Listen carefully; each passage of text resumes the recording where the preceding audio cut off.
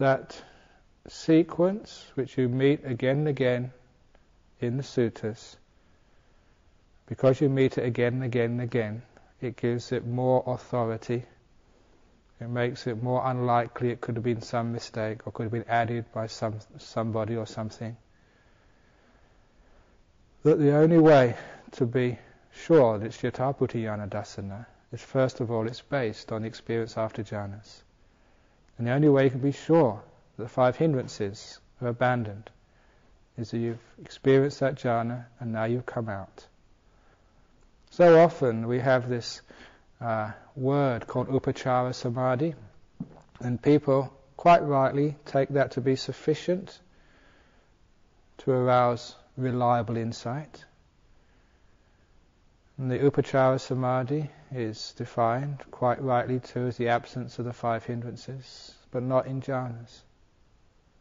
And the point is that nobody really knows what upachara samadhi is unless you've gone into those jhanas.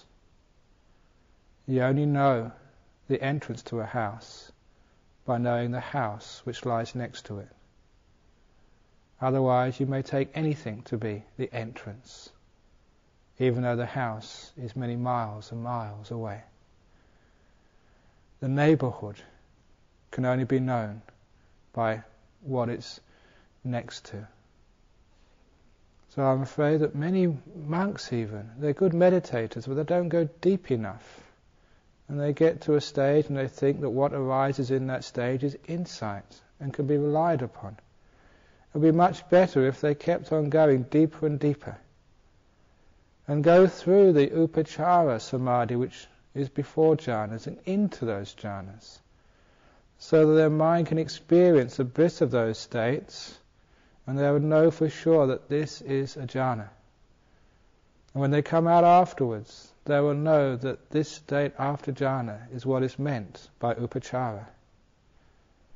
And you know that the 5 hindrances are absent.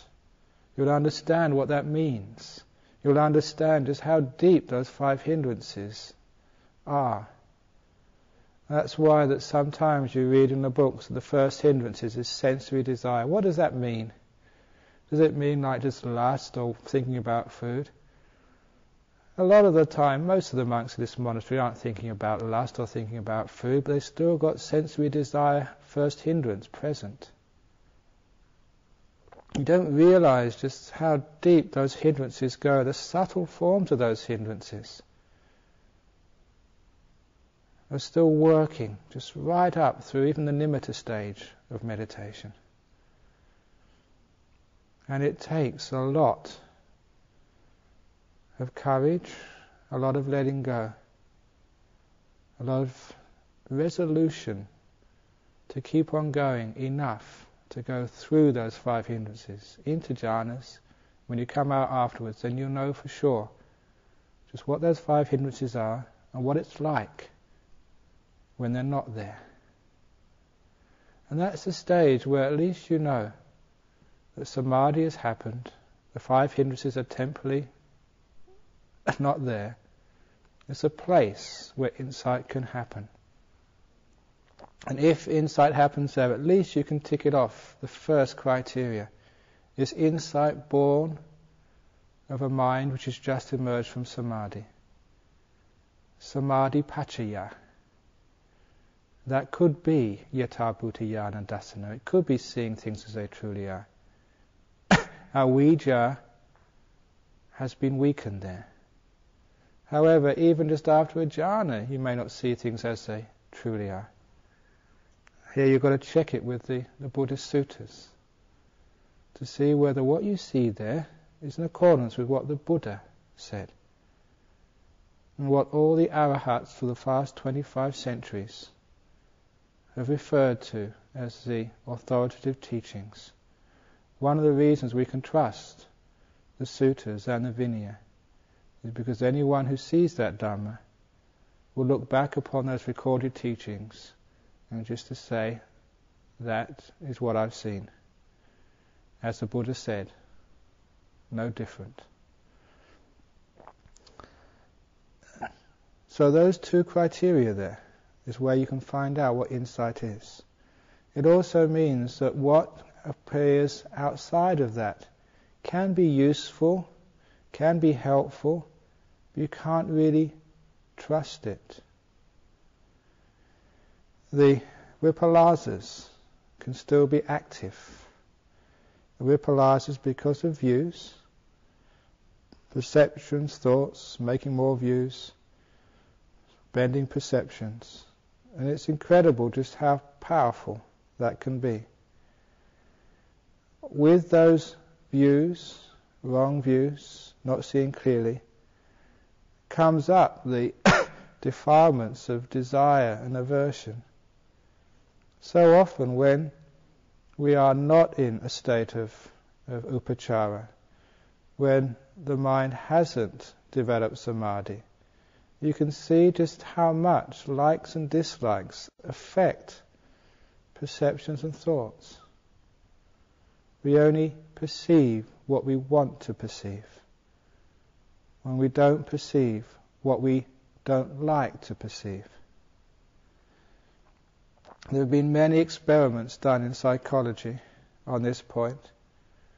One which comes to mind was an experiment done in Harvard University a few years ago, where the experimenters were showing a group of volunteer students images flashed on a screen.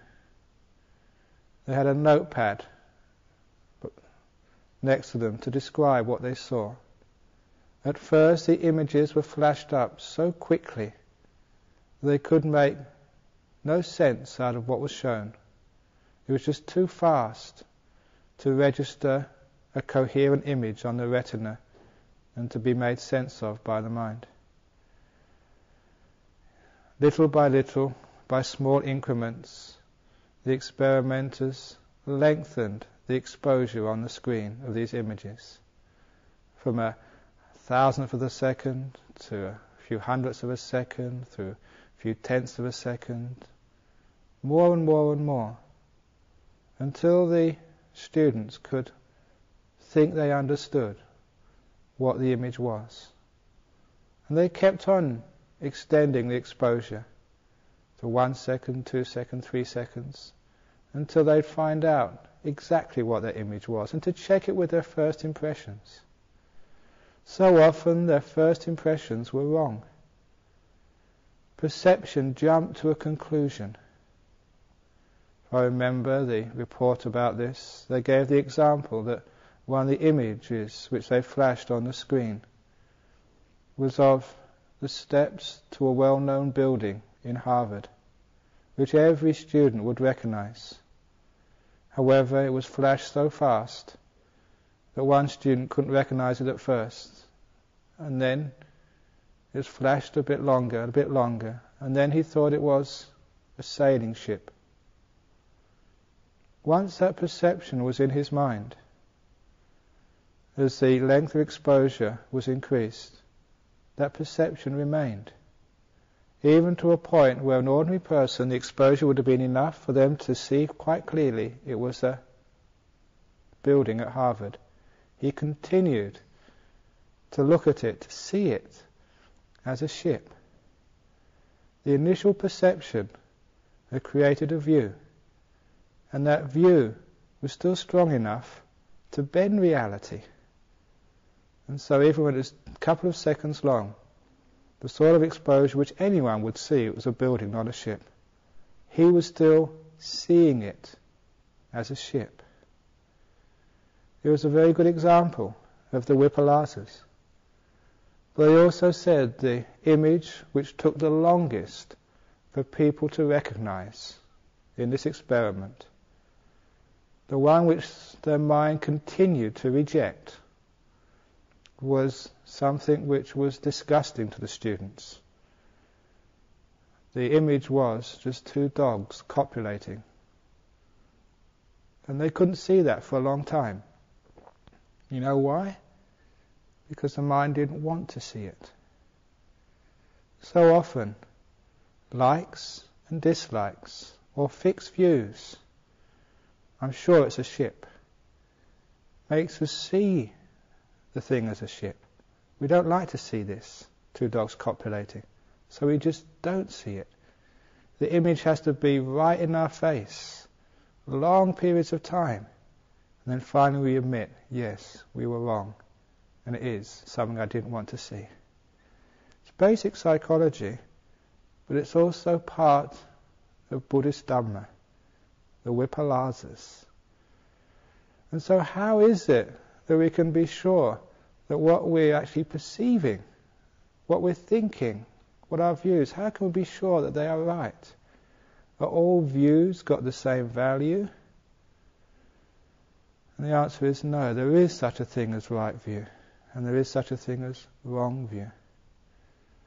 And the only way we can know it's right view is to make sure the 5 hindrances are gone, so that which bends perception and bends thought and bends view, likes and dislikes, are all eliminated. It's as if, after a jhana, you don't care whether it's dogs copulating, whether it's a boat, whether it's a building. You've just got no vested interest in what you see. You've got no axe to grind, no view to protect, especially no person to protect. You need to get that sense of freedom of inquiry to be able to break through avijja. So often we think that our mind is free. We're free thinkers, we can think what we like. But so often we're not free. That we are imprisoned by our views. We're imprisoned by our likes and dislikes. And they do not permit us to see anything which challenges our likes and dislikes. You all know about dogmatic religion. Why is some religion, or some philosophies, or even in science, why are some scientists so dogmatic that they're right and everyone else is wrong? And the reason is because they're in prison. Their views, their likes and dislikes, prevent them from seeing the other person's viewpoint, or to see something other than what they want to see. They can't see what they don't like to see. So for us, we should always reflect upon that, to make sure that we don't trust our views if we haven't gained jhana. To don't trust our perceptions, our thoughts, if the 5 hindrances are still working. You can't trust any of that. You might look at someone, you monks, and think that's a beautiful girl. That perception has been bent. Why is it people like to get into lust? Because it gives you a sense of being someone. It gives you something to do. It takes you away from the initial, from the underlying suffering of existence. You're doing something. You're escaping. There is a sense of happiness and pleasure there. And so perception decides, or rather the defilements change perception, just to give you a little bit of a buzz for a few minutes. It's been bent, it's not true. Or why you get into ill will and anger against somebody. Why do you do that? Because you want to. Perception has been bent by your likes and dislikes, your wants. So we have to be very careful not to trust that. So if ever you get angry to anyone, anywhere in this world, don't trust that. If anywhere you really like somebody, anywhere in this world, don't trust that. Perception has been bent. It's not truthful.